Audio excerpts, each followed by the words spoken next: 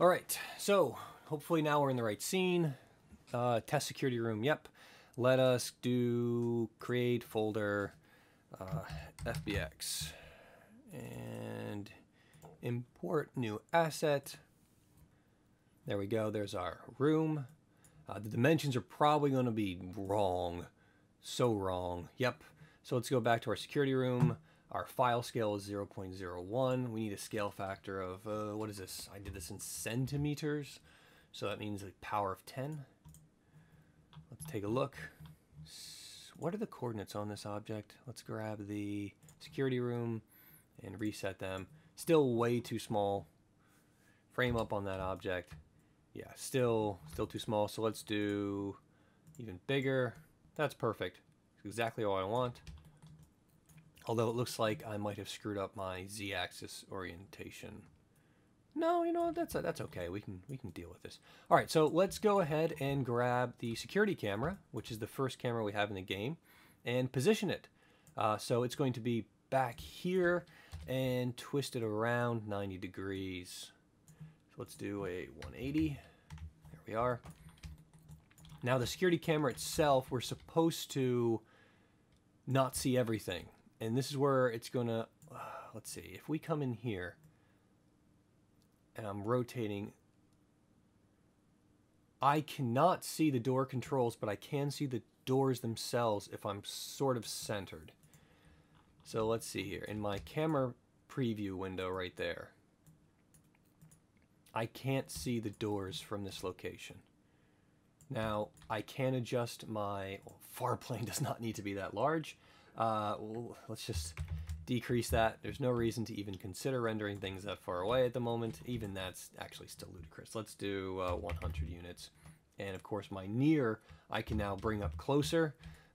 Now my field of view is 60. I'm going to bump that up to 70? 80? Yeah, that... The room looks really long though. I might have to adjust the dimensions. It all seems, I'm seeing way too much floor. That's the problem here. I can only see just the tip of the floor if I'm doing this correct. So let's come back into this room, and I'm just going to grab vertices and start collapsing things. We're going to make the window a little bit shorter, and I'm going to bring the desk a whole lot further up, I think. And the gap between the door and the rest of this stuff should also probably be reduced. So let's grab this and bring these guys a little bit closer as well. Okay, yeah, so let's save that. Delete all by type, history, save, file, and let's do it. Where is the center point for this? I don't like that center point. Let's do D and snap it to the ground, X down there, save, file, export selection.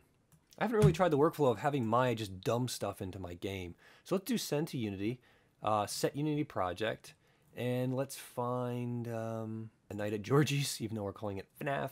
Select, file, send to Unity selection, and I'm going to do the FBX folder and security one. Yes, yes please, yes please, yes please. Coming over here. Hey, wow, that worked really well.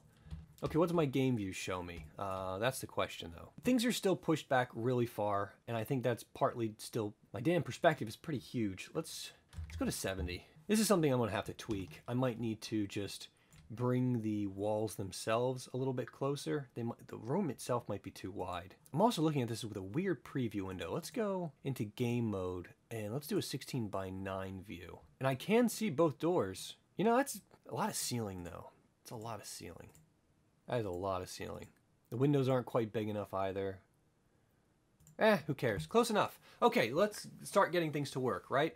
So let's go into our scene. So what I want to do now is control things, right?